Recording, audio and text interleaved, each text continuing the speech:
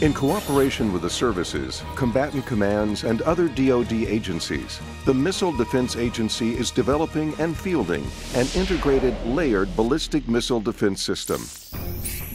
This system of indo- and exo-atmospheric interceptors, ground, sea, and space-based sensors, and geographically dispersed command, control, and battle management assets contributes to the protection of the United States, its deployed forces, allies, and friends against ballistic missiles of all ranges, and is adaptable to new 21st century threats.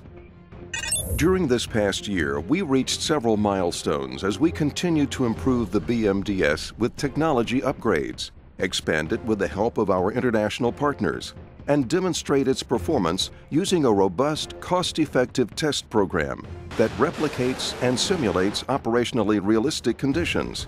For Homeland Defense, we continued to refurbish and upgrade the Fort Greely fleet of ground-based interceptors to ensure reliable operation, and we install the latest fire control software to allow testing or exercises to be conducted while simultaneously controlling the operational system.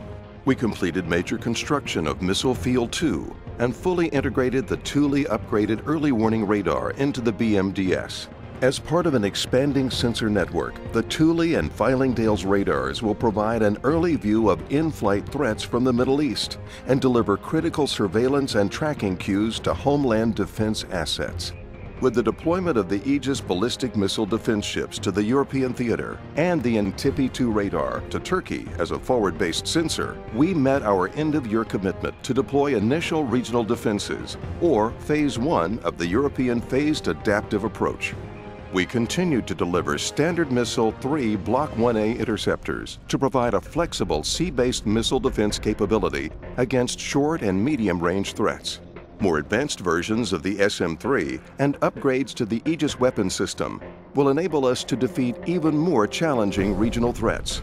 Agreements reached with Romania and Poland to host Aegis Ashore batteries were among last year's significant achievements and critical to our ability to meet Phase 2 and Phase 3 commitments under the European Phased Adaptive Approach.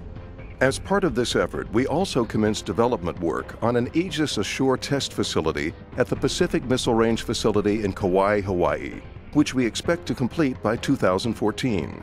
We continued production of terminal high-altitude area defense interceptors for the first 2 THAAD batteries, which can defeat short to medium-range missiles inside and outside the atmosphere, and may be transported overseas as a unique missile defense surge capability. And finally, this past year, we continued to operate and sustain a worldwide high-capacity command, control, battle management, and communication network, which includes regional nodes and several combatant commands.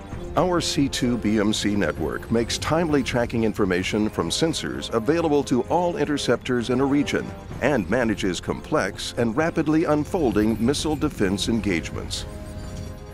Although we have made very good progress in the development of missile defense technology over the past year, our most significant advancement in missile defense capability still lies ahead of us. Integrating fused data from a continuously available network of remote sensors with interceptor fire control systems to greatly expand the forward edge of our battle space and the range of threats we can engage today.